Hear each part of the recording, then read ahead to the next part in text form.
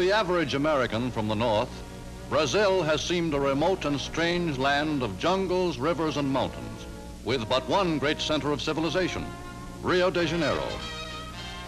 Many had heard of Rio's fabled beauty. Some knew the name of its Copacabana beach and even dreamed of a winter vacation there. But even those Americans who have been to Brazil have seldom seen much more of it than Rio, with its broad, handsome streets, its mixture of modern and traditional architecture, and its friendly people, most of whom are far more conscious of the U.S. than the U.S. citizen is of Brazil.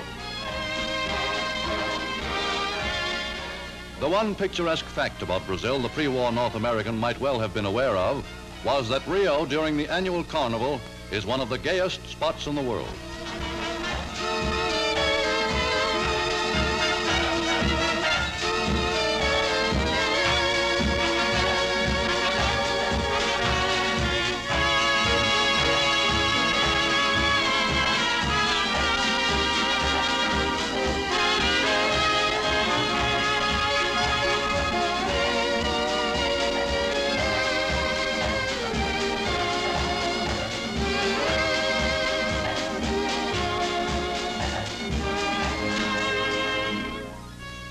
Though the U.S. Embassy at Rio had always been an important diplomatic post, the fortunes of war made Ambassador Jefferson Caffrey a key man in the American diplomatic corps.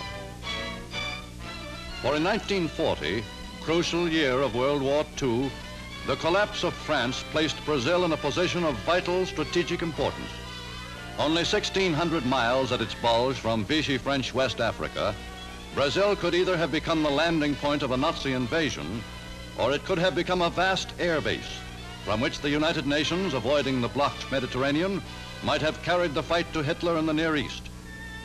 What part Brazil was to play in the war depended upon the decision of its president, Getulio Vargas, a man distrusted by many liberal Americans.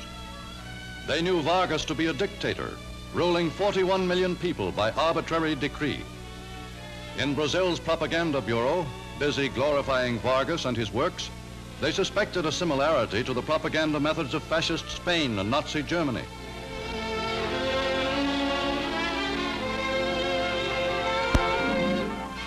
They knew that Vargas was beholden, for the existence of his regime, to the Army and Navy officers who had supported his bloodless national revolution, and that many of Brazil's military caste were at least as sympathetic to fascism as to democracy. From Brazil, too, had come alarming reports of potentially dangerous foreign groups, ready to rise at the first opportunity.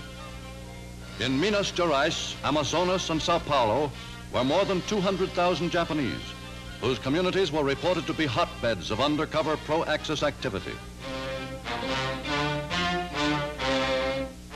In Rio Grande do Sul and Santa Catarina were 1 million Germans in scores of settlements, as German in architecture, language, and customs as the Third Reich itself.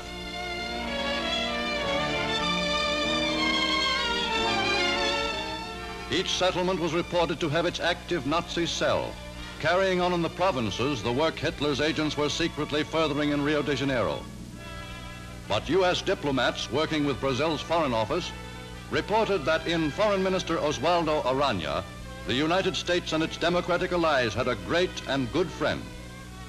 To these experts, President Vargas' regime was no fascist state, but a benevolent personal dictatorship which had won wide popular acclaim. If not democratic, it was to a large degree progressive and even liberal.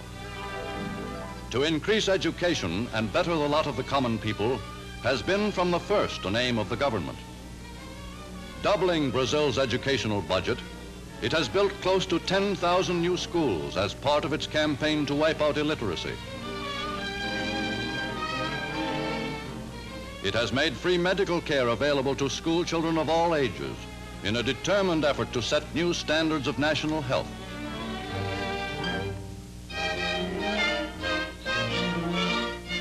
Brazil's government has also attacked the health problem by constructing sewage systems in regions where modern sanitation had been almost unheard of. To combat malaria, it is ridding its swamps of the Anopheles mosquito. In this and other public health projects, U.S. medical men have been called in to teach techniques which Brazilian doctors will employ on a national scale. By its program of government housing, by its social and labor legislation, the government is today making good its promise to improve conditions among Brazil's people.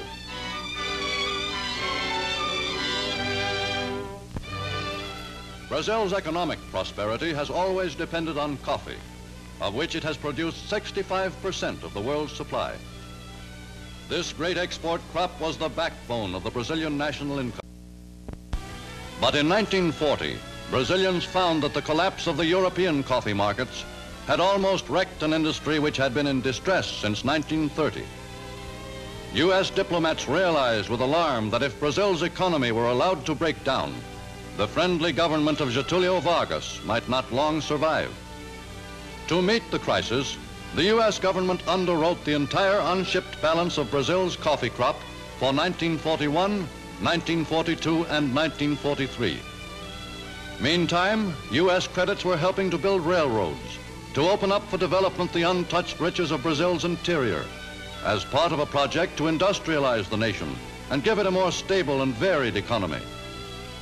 For Brazil, today still largely agricultural, is one of the world's potentially great industrial nations, especially because of its immense mineral wealth. For great new steel mills now building in Brazil, the U.S. has advanced credits of many millions of dollars. Steel from Monlevada and Volta Redonda are building railroads, first to open up more mines and then to serve new industrial centers.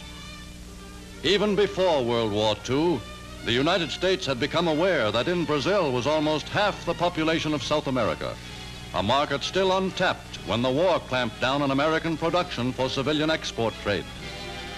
And U.S. businessmen planning for peace have foreseen that as Brazil's process of industrialization continues, its buying power may reach a colossal figure. In the pre-war decade, industrialization had already brought great changes to Brazil.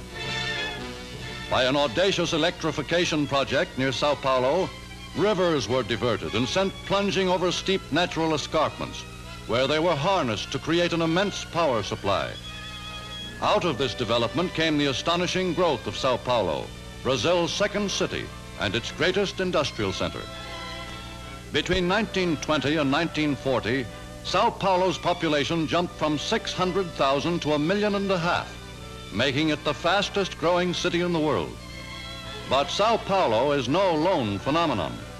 In the same 2 decades, many another big city has sprung up in Brazil, such as Belo Horizonte, spacious and modern, planned in its entirety before the first building went up.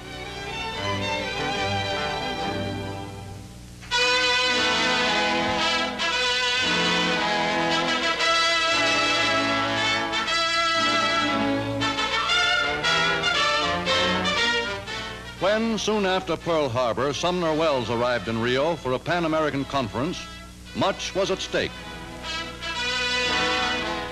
Failure of the principal South American nation to follow the U.S. might endanger the whole American plan of defense. In this crisis, Brazil was the first South American nation to declare war on fascist Germany and Italy. Even earlier at Natal and other points on the Brazilian Bulge, the U.S. got the right to build and operate its own military air bases on Brazilian soil. Within a few months, these bases were in full operation, the center of a system of military air transport lines greater than anything the pre-war world had ever seen. In hundreds of regularly scheduled flights a day, immense quantities of war supplies were speeding to armies fighting on 3 continents.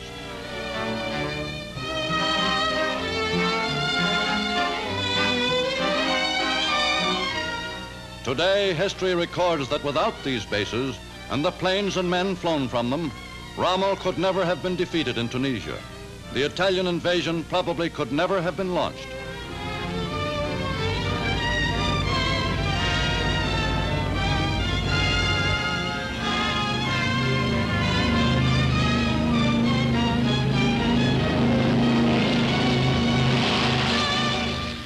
Even before America's Brazilian bases were in operation, Juan Alberto Lins de Barros, Brazil's able economic coordinator, had begun full cooperation with the United States in making available Brazil's strategic materials.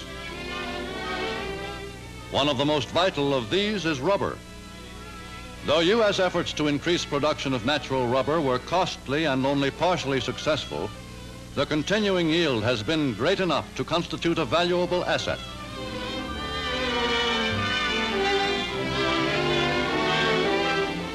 Of great importance to altitude flyers is Brazil's Oiticica oil, which will not freeze however low the temperature. And without Brazil's vast resources in strategic minerals, the United Nations might conceivably have lost the war. Brazil is the only